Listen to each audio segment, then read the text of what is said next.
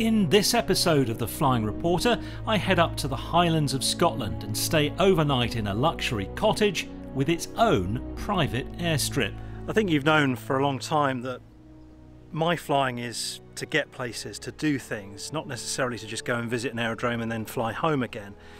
And so having a venue like this that you can come to up in the Highlands, from which you can base yourself to fly around the lovely coastline up here, visit other little aerodromes along the way, having some luxury accommodation to come and stay at and relax at with your family is just perfect in my view, and I don't know why we don't do more of this kind of thing. It's going to be a bit bumpy, I'm afraid. With the permission of Red Hill's aerodrome manager, we depart early morning, as it was going to be a long day of flying. This trip is only possible thanks to the support of Anglian War Birds, who've come on board with me this year, and the paying members of my supporters club. These episodes take a lot of time, money and hard work. Flaps coming up, accelerating, BY. On board with me today is Alistair. So, Mr. Monk, So, welcome aboard. well, thank you very much. It's nice to be back. It's been a long time, actually. It has. Today we're going up to Scotland, and we're only 40 minutes behind schedule, owing to the fact that we were going to go up the west coast, but Liverpool and Manchester and Blackpool are all fogged in at the moment, and so we decided to go northeast. We're heading up to Norwich, and then we'll see where we go from there. And it'll be nice to get over to the north, where it'll be colder. It will. Are you good in the heat? No, last night I wasn't. I don't think it got down below 20, did it? Did you not sleep? Not that well. No, I kept waking up. Quite a humid day today, so I've got to remember to do the carb heat. On days like today, it's particularly prone to get carburetor icing, so we do that frequently. It's 151 miles to Norwich, then another 379 miles up to the Highlands. Total flying time around 5 hours. A COVID risk assessment was completed for this flight. All coronavirus laws have been observed. I rang ahead to let Norwich know I was coming, and I was told that the runway opens at 8 AM today. But 20 miles out, we got some bad news. Bravo Hotel Oscar, Romeo, Norwich Radio, on this route. Hey, firm. Golf Oscar, Romeo, Roger, 40 Norwich runway won't be open till 0900 local. Okay. Yeah, we were told 8 o'clock. Let me just see what my ETA is at the moment. It's probably going to be before that. We may have to hold off. Oh, yeah. We'll slow down a bit and we'll put some delaying action in. Golf Oscar, Romeo. It's a bit frustrating, actually. All these plans I had to try and get ahead early and stuff. Golf Bravo Hotel Oscar Romeo Norwich radar, squawk 3707, QNH is 1020. Squawk 3707 1020, Golf Oscar Romeo. Golf Oscar Romeo, basic service. As my colleague told you, the runway should be available on the hour, although we are going to have a KLM jet ahead of you queuing to use it. So your expected approach time is going to be conservative estimate about 0810 Zulu. Roger, we'll probably do some sightseeing to the east, Golf Oscar Romeo. Roger that. Advise if you need to transit the airspace on that task then, and as soon as I possibly can, I'll get you in. Thanks. So what I've done is I've come down to quite slow speed, which will save some fuel. But what that does is, to keep us flying, we have to be higher up. Right. With slower speed, the wings aren't producing as much lift. Yeah. So we've come up like this to keep altitude. Oh, so you see there's less space between the Yes. and the sky now. It's not only us facing a delay today. Norwich Bridge, warning, Canam 79 Lima, maintaining 200 routing bod food, cleared level by London 180. KLM 79 Lima Norwich radar, good morning. It'll be a deconfliction service on leaving controlled airspace. I understand you're in the loop with the runway situation. We're hoping to have that back for you on the hour. Sounds like they had a problem. Level for holding? Apparently some work on the runway overnight has overrun by an hour, and we're being delayed by half an hour. This is why you always carry extra fuel in reserve. To pass the time, Alistair and I take a tour of Great Yarmouth until the runway reopens. KLM 79 Lima, runway available, turn right, heading 180 degrees, descend to altitude 2,000 feet. Right, heading 180, 2000 feet, 79 Lima. Golf Bravo Hotel Oscar Romeo, clear to enter controlled airspace, VFR, expect left base, runway 27. Clear to enter controlled airspace, VFR, expect left base 27, Golf Oscar Romeo. Oscar Romeo, correct, report when you have field insight. Bye-bye, Great Yarmouth. It's nice to see you again. pay you an unexpected visit. Golf Oscar Romeo, traffic you're following is in your right, 2 o'clock, range is 6 miles, descending through 3,000 feet, KLM jet just on a 10-mile final. Report when you have them in sight. Traffic in sight, Golf Oscar Romeo. Mr. Romeo, Roger, continue number 2 to that traffic then, and caution weight turbulence, recommended spacing is 5 miles, but I think you've already got that. Roger. Brakes. Undercarriage is fixed, mixture is rich. Carby, are you strapped in? Doors are locked, landing light, fuel pump. Golf Oscar Romeo, runway 27, clear to land, surface wind 010 degrees, 9 knots. Clear to land 27, Golf Oscar Romeo.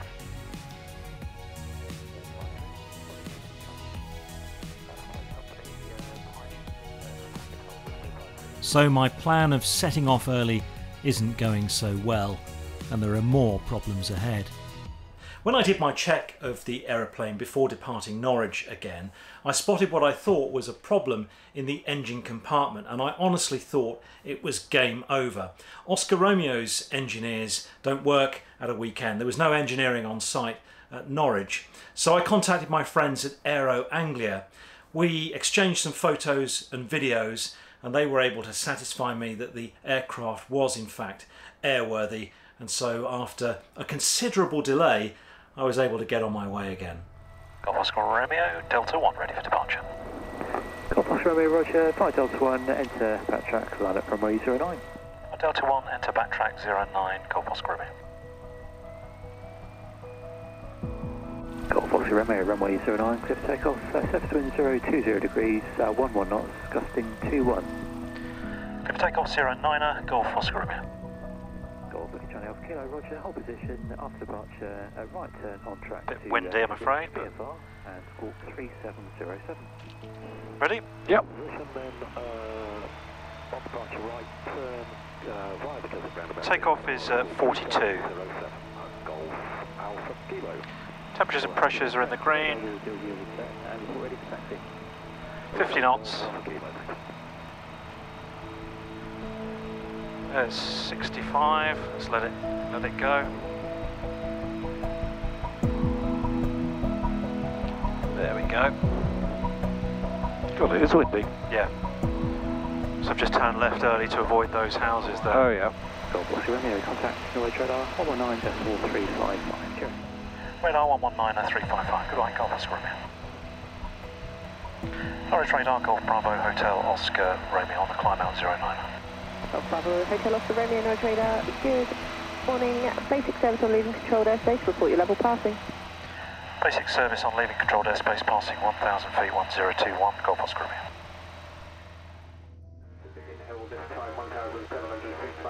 Oh, we got Mickey, Metal Mickey on. It's like a work Zoom call. What makes me laugh? he's got his. It's the new COVID restrictions. He's wearing a metal bin. So where we're heading is a location called Newhall Mains. Now, from what I gather, Mains were a Scottish sort of farm estate. Right. And they were used to sort of house all the farm workers until modern machinery sort of took away the need for so many people. Yeah. And the Mains has been in this man's family that we're going up to see for a long time, and he's just spent a lot of money restoring it, Oh, right. turning it into a destination, you know, luxury cottages, self-catering cottages, and he's invited us up. And the reason he's invited us up is he's built his own airstrip on the estate. And he's a fan of the Flying That's Reporter. it. We're going to go around to the left here, 327. So can you go left? And you're going to head sort of over to this side of the... Godfather's right. That's quite a turn. We're going to head over to the left side of the windmills. Right. Yeah, so I mean, when I say built his airstrip, I mean he's basically turned one of the farmers' fields into an airstrip. God, that a bit smooth. He says it's quite smooth, but it's quite short, 630 metres. Does he use it? He uses it, yeah. What plane does he have? I don't know. I've seen him flying a Cessna, I think. So that's where we're going. Very so we'll nice. have, and you know, people know me that I like to go flying places, to visit places and do Yes. things. I don't like going to an airport cafe and having a burger all the time, maybe once or twice, but I don't get a lot of excitement out of that. But to have some kind of luxury location, self-catering cottages, where you just land, take your bags out your plane, go to your room, I think it's fantastic. So it's that close to the strip, is it? Yep. Mind you, that's quite a niche business though, isn't it? Well, he's not doing it for aviators Oh, right, particularly. okay. Fine. It's an added feature. Right. So it's a wedding venue, it's a Highlands tourist location, and I think also they because of COVID, people want self-catering more than they do sort of hotels. So he thinks it might fit in quite, the timing might be quite good. For some of the route we were on top of the cloud, which was hanging just off the east coast. It was smooth and trouble-free, with transits of controlled airspace when needed. Finally, I was settling into the journey.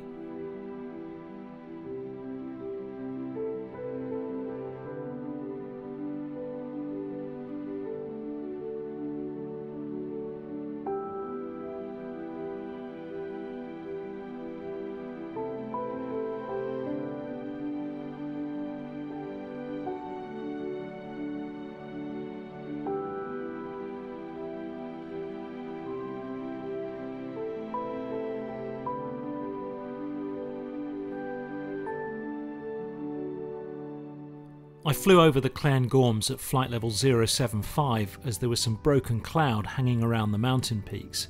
I prepared for an ILS cloud break at Inverness in case the clouds didn't clear, but the weather opened up just as I descended towards Inverness. Golf Oscar Romeo, request descent, altitude 3,500 feet to 1025. Golf Oscar Romeo, roger, descent altitude 3,500 feet, 1025. Descending Golf Oscar Romeo. We've got to find this little farm strip now. Yeah, I know. I was thinking that. Easy 57 Mike Quebec, squawk 5473. 5473 on the squawk, easy 57 Mike Quebec. So I think we'll sort of get ourselves in the landing sort of mindset now. Yeah. Fuel pump is on, landing lights on. Mike Quebec, contact Scottish. Radios, well, we're tuned here. Temperatures and pressures are in the green. We're on the tank with the fullest contents. No warning lights or anything. Newhall Mains traffic. Newhall Mains traffic. Golf Bravo Hotel Oscar Romeo. PA28 fixed wing joining overhead. We're approximately 2 miles to the southeast. Newhall Mains traffic. There's the Saab.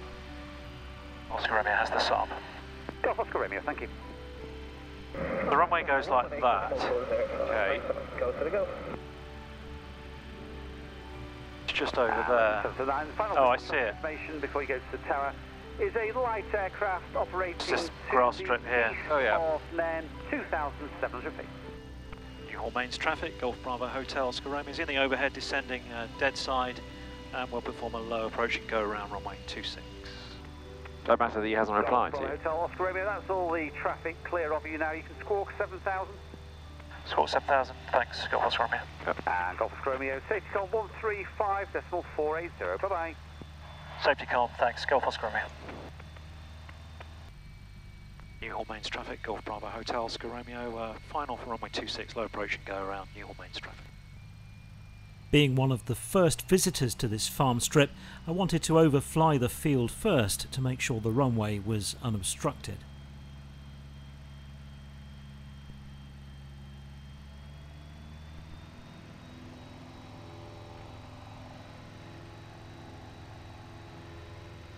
That look alright? Yeah, he's standing there, keeping the road clear. All was well, so I prepared to land.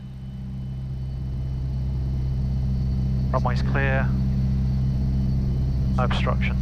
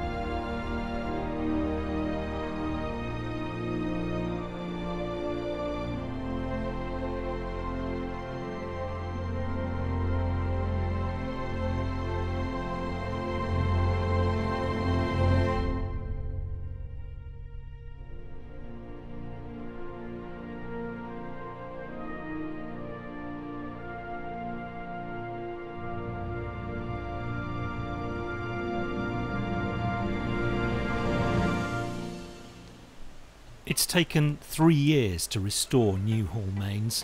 It's been transformed into a set of luxury suites and self-catering cottages. It's a wedding venue with event space and a bar. The idea for the project came from Ewan Ramsey, a private pilot who grew up here with his family. Naturally, it was important for him that both he and his guests could fly in here.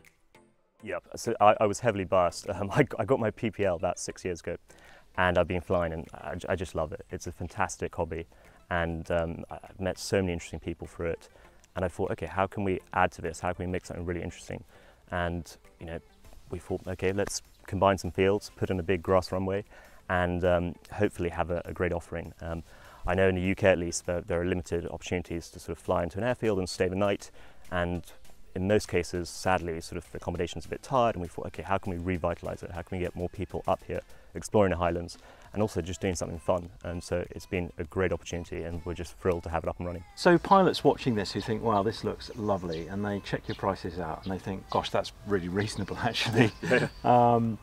And what a great place to base. I mean, can they just call you up and say, we'd like to come and stay for a few nights and fly in? 100%, and so it's PPR, so we're open, so guests can stay the night.